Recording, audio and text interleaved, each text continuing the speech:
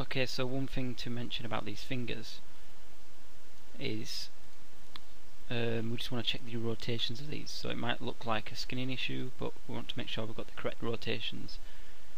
So for this I've spread the fingers out quite unrealistically, but to the max, so I can see which areas are following which. So I can see here these verts need to have some influence removed off this finger.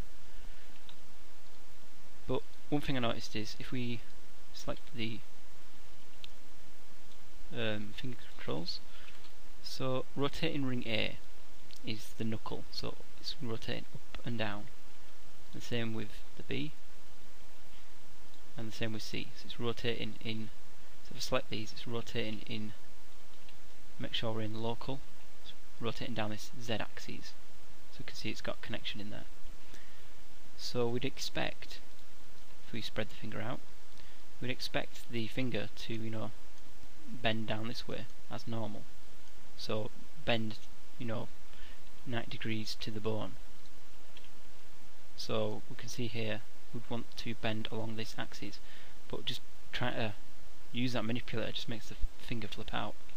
So I'm going to undo that and hold down E, left click. Instead of local, I'm going to go to gimbal. And another way to get this is if we double click on the rotate tool at the top, we can switch from local to gimbal. And you can see gimbal is the true axes. It's going to show you what the axes actually are. And you can see by rotating the spread, which is the Y axis, it's rotated, but the Z axis, which is the rotation of the knuckles, stay behind. It hasn't rotated along. And this is something you'll come across, and it's called gimbal lock, when these two axes or more start to align. So you can see the X and the Z are sort of getting too close to each other, and this means we're not going to be able to rotate this correctly. Now I'm not going to go into this too much because I'm going to cover this in another tutorial. But basically, the way that rotations work is the rotations are actually parented to each other. So if you think here we've got X, Y and Z. So I've just selected the joint. In the attribute editor you see a thing called rotate order, and the axes are parented to each other. So it basically means if you rotate the top joint, the top rotate, which is going to then rotate the two that are parented below it. So for example, I'll just try and get a joint up here. So I'll create a curve, invert snap it and move it up. So everything that has rotation has a rotate order. So this is on this nub circle here, and inside gimbal mode, so holding E, go to gimbal and rotating these axes about. You can see I'm rotating the X and it's not moving any of the axes. Rotate the Z and all of a sudden you can see the X and the Y moving with the Z. And then I move the Y and you can see it's moving the X. So this is telling us that the Z axis, because it moves both axes, it is the top of the chain, it's the parent, it's the top of that hierarchy. And in the rotate order, the Z is the last letter. The next one, Y, you can see is the middle letter, and X. So the rotate order is basically saying the hierarchy of the rotations. X is the lowest child, then it's parented to Y, and then it's parented to Z. So Z is going to rotate the whole thing, all the axes. Y is going to rotate the Z, and Z, because it's the lowest in the chain, it's not going to rotate anything apart from itself. So the way to think about this is the thing that rotates the most will probably want to be the Z axis, or the top in the chain. And then the thing that we rotate the least will probably want to be this X, because we're not going to it's not going to get any of these axes to follow along with it. So taking that lesson down here, we can see Z is the parent, so rotating Y is not going to rotate this Z axis, it's going to stay behind. So it would be better if we had Y as the main parent. So what I'm going to do is switch it to, and looking at these from the right to the left, so I'm looking at the last letter of Y, which is the main axis, so that's the main spread. I want the Z to follow along with the spread, and then Z, and then X. Okay, so just by clicking that you can see the axis is now changed. The Z is following the Y, so as I, increase the finger spread, that Z axis is going to follow along, which also means now we're rotating down the correct axis. Now there's no spread on the lower joints, so these have actually still got the same as we had before, the X, Y, Z, the default rotate order. So if I was to increase the spread of this, you can see the axis is still staying behind, so we could change the rotates of these as well, but in the actual rig we don't have any spread attribute for the lower knuckles because they're just hinge joints. We could add them in there if we wanted to, but for this rig I'm just having the spread just spreading from the top. So for that we just need to change just the top knuckles. So we want Y, Z, X, and I'm just going to go through and check all these joints. Y, Z, X. Same for this. The thumb, Y, Z, X. So when I'm saying Y, Z, X, I'm going from the right to the left. So from left to right, it's the child, its parent, and then its parent. So the last letter is the top of the chain. And then make sure we do the same on the other side. Y, Z, X.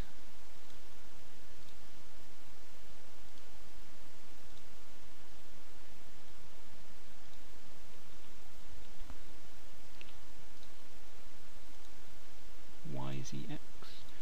Last but not least, Y, Z, X. And we can just double check that it's working on this side as well. Spread the ring finger out, and yep, so it's rotating as we'd expect. Okay, so that's just a look at the rotate order of the joints. So that really depends on the joints, because the joints rotations are controlled directly through the connection editor. They come straight from these attributes and straight onto the joints.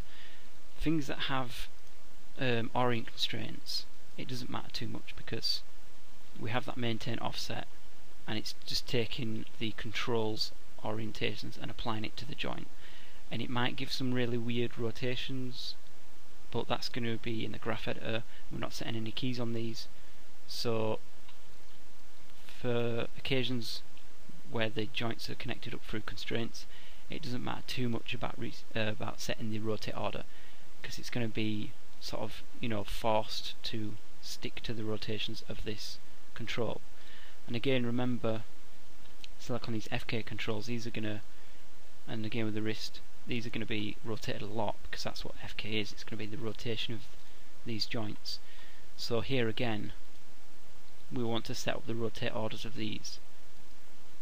So we're going to do that in a later lesson, but you can see here rotating this Y axis, you can see straight away, so this is the hinge joint. This is the most rotation we're going to get in this arm. It's sort of the most organic rotation that you'd expect of the elbow to bend. So you can see here, because Y is the parent of X, or Z, sorry, no it's an X, you can see we can get to a case where if we rotate it 90 degrees, all of a sudden these two axes are exactly on top of each other. So if by rotating the Z or the X, we're going to get the same twist. But if I want to rotate this arm upwards, you can see that actually there's no axes there anymore, so we're not allowed to do that. And if we were to set keyframes in here and try and, so if I move to the world manipulator, if I tried to move this up, so in the channel editor, if I move this up or down, you can see it's adding lots of values in here on all three. So that basically mean Maya is trying to compensate for that missing axis. and that's going to result in some really flippy curves in the graph editor. There's going to be curves, you know, for all three axes, and they're going to be really weird. So, well, not weird, but just look really odd. So, with that in mind, we could change this to y as the parent, and then so put the y, z, x on this as well. So now moving that, you can see we're moving the z axis as well, and now we could start to rotate this up and down. Now it's probably not going to work as well, as we didn't really set the rotations for this up in the rig properly, because we're only interested in that hinge joint, but just by having them in there means the animation is going to be a lot better if we do decide to rotate those joints up. And it'd be the same for the shoulder here. I'll switch that to a different one, y, z, x. See, I'm now moving that up, and because we've chose y, z, x, you can see here how well it will work, because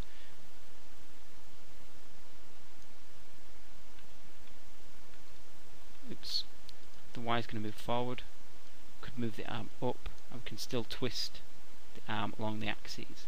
But you can see it's a bit of a trade-off, because if I want the animation to move the arm down first and then move it up, you can see it's not moving the y, because y is the parent. So you just want to find the best rotate order. So this one, it might be best if z then y. So z, y, x. So that's moving that down. So this was the original one of the x, y and z rotation. So it's just a trade-off, and it also depends on the actual animation you're doing. You know, you can change the rotate orders at the start and then animate ahead.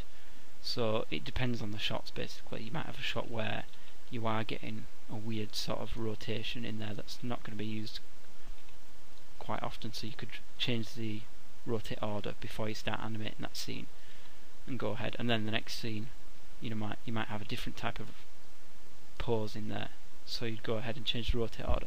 So you just change this per scene if you want.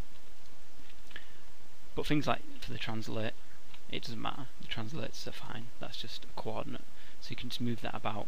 There's no sort of translate order. Okay, so that's just to look at why these joints might have been a bit screwy if you're trying to paint weights these and trying to see if you could, you know, get these to work. So you just want to check any things like that. So what I'm going to do now, again, just go through these and just start paint weighting these, making sure that they're only following what they should be. So I'm going to pause this, stop this tutorial here, and in the next tutorial I'm going to come back when this skin has been refined a bit more and just go over some areas and how I did it. So I'm just going to go ahead, start refining the skinning, and just have a brief overview of how it was done.